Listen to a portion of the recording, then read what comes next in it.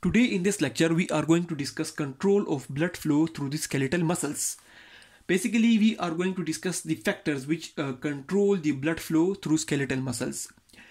There are two main factors which influence the blood flow through the skeletal muscles, and they are the local factors and the nervous system.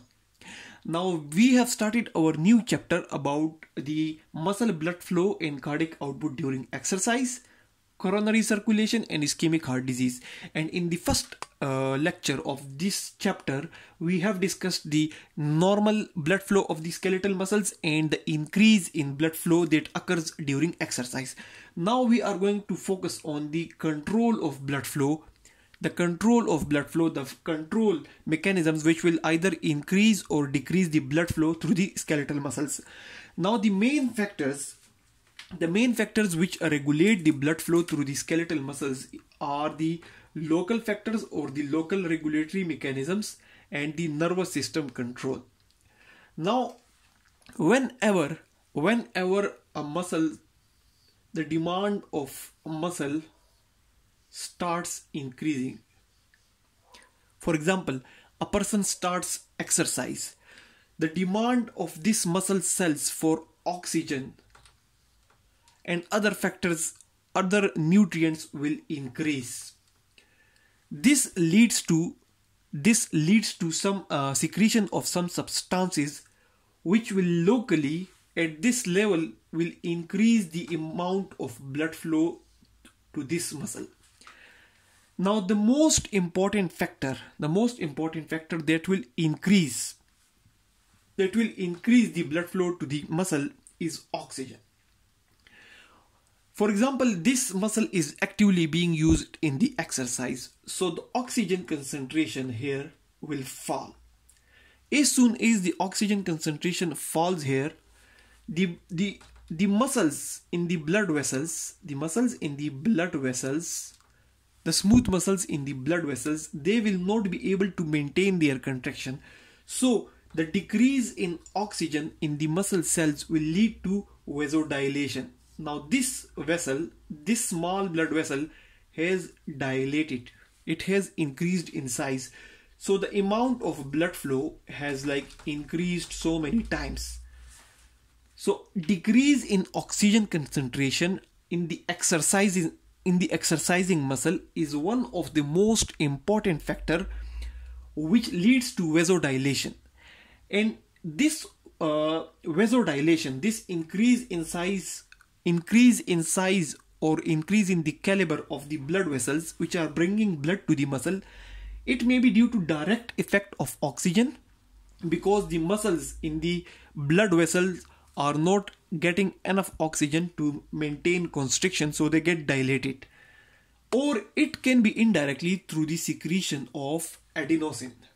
Now this adenosine is very much important for maintaining vasodilation.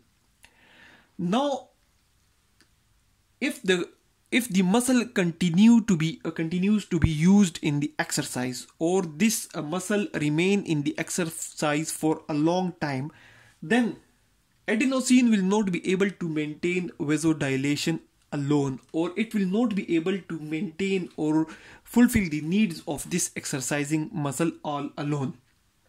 So other factors also come into play, and the most important factors which have been so far studied include the potassium ions, ATP, adenosine triphosphate, lactic acid and carbon dioxide. These factors also help in increasing the blood flow to the exercising or the active muscles.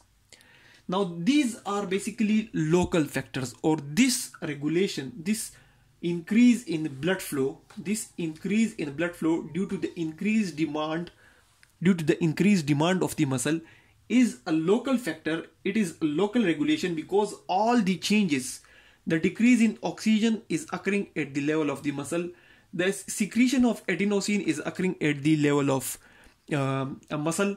Similarly, secretion of extra potassium ion, formation of ATP, formation of lactic acid and formation of carbon dioxide, all these things which are causing vasodilation, which is helping in more blood towards the muscle, all these changes are occurring locally in the muscle. So they are the oxygen, adenosine, potassium, ATP, lactic acid and carbon dioxide. All these are considered as the local factors, or they play their role in the blood flow regulation, the local regulation of blood flow. Local regulation of blood flow. Now, apart from the local regulation of blood flow, the nervous system also plays its role in regulation of blood flow. Now, the local factors are playing their role in increasing the blood flow to the muscle. Sometimes we need to decrease the blood flow to the muscles. We need to constrict the blood flow to the muscle so that blood can be diverted to the places where it is more needed.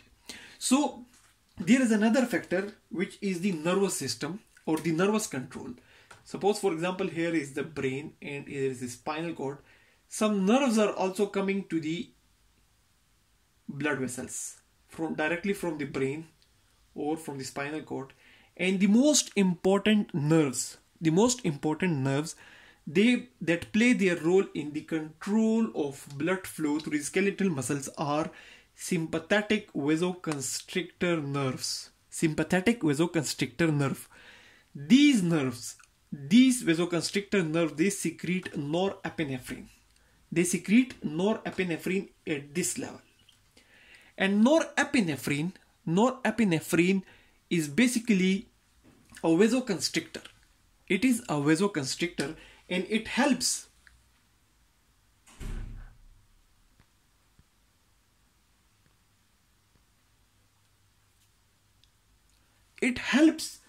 in constriction of the blood vessels or decreasing the amount of blood that is coming to the muscles. So when, for example, a person is in condition of shock,